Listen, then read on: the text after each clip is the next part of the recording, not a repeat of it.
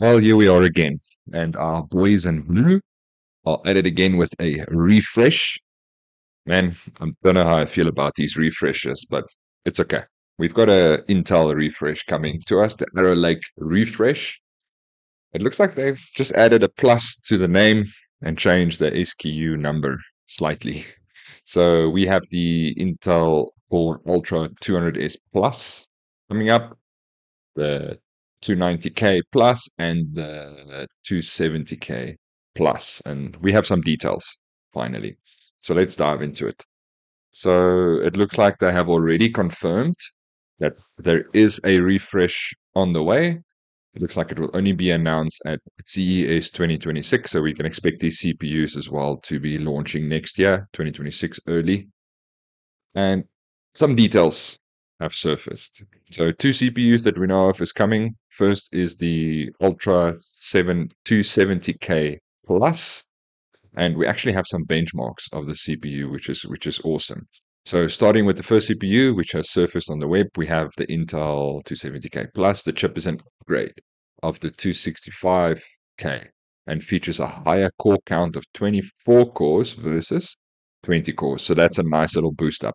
I'll take 4 cores above 20 any day. Well, a boost in 4 cores, that's fantastic. The chip is based around the 8 plus 16 configuration. We can see it down here as well, confirmed. Cluster 1, 8 cores, 16 cores. And it looks to be a good chip overall.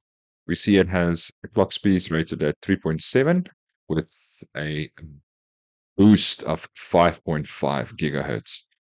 The boost clock is the same as the 265K, but the spec upgrade should provide a decent boost. I agree. With the 4 extra cores, we should see a decent upgrade. Here's some single core and multi-core benchmarks in the Geekbench app.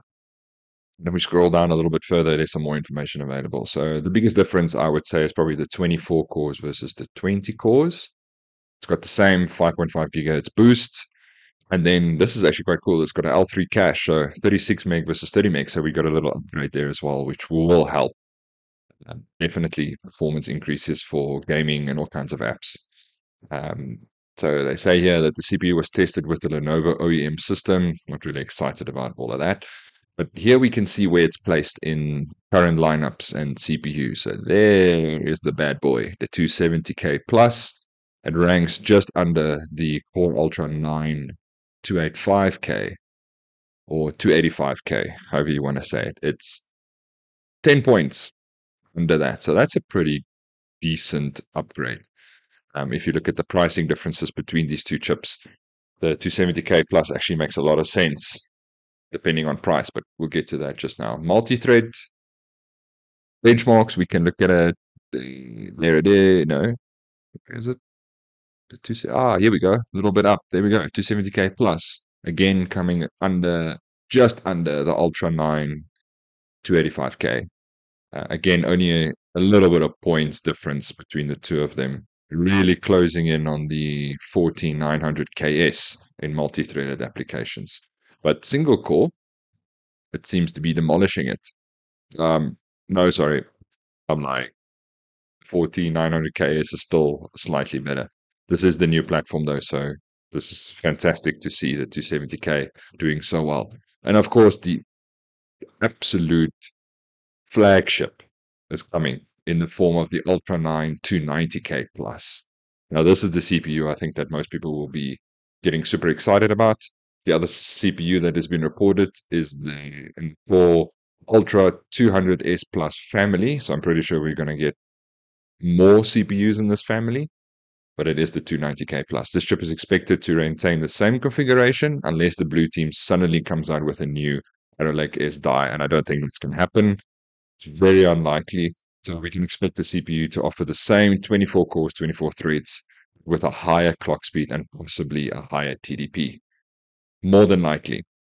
These Arrow Lake refresh CPUs should also include a Core Ultra 5 SKU. Now that's going to be an interesting one. I think that's where most people are going to be jumping on board. If you're upgrading from an older system, perhaps, then it's probably where you want to be entering into this new lineup. The lineup looks a lot like a last effort to clear some additional 800 series motherboards. And this is probably more likely. There's probably a stockpile of these chipsets and these motherboards lying around. So they want to clear that inventory because the next gen Nova Lakes are around the corner. And they are going to be launching with a brand new socket LGA 1954. And closer to the time, we'll probably get more details around that. So the Arrow Lake CPUs are a little bit scattered. We have these new ones coming in here and here, and it's going to be interesting. Pricing, I think, yet to be decided. We don't know what they're going to cost, but if they can price them similar, let's say the 270K, if we can price that similar to the 285K, or maybe even cheaper, and the 290K, maybe price that just slightly above the 285K. I think we're going to get these CPUs to be the recommended CPUs and be the best bang for buck in, of course, the Intel lineup. And if I can scroll down here, which made me laugh, gaming performance. This one commenter was saying the 9800X3D 52 core Nova Lake. It's better than a 52 core Nova Lake. It's by Intel. Very funny. He's obviously an AMD fanboy, but maybe he's got a point. I don't know. What do you think? Let me know in the comments below. And let's see what Intel can pull out of the bag here just before Christmas. Maybe it is a money grab. Maybe they're offering a better CPU, which they probably should have done the first time around. But let's see what they can do. Let me know what you think in the comments down below.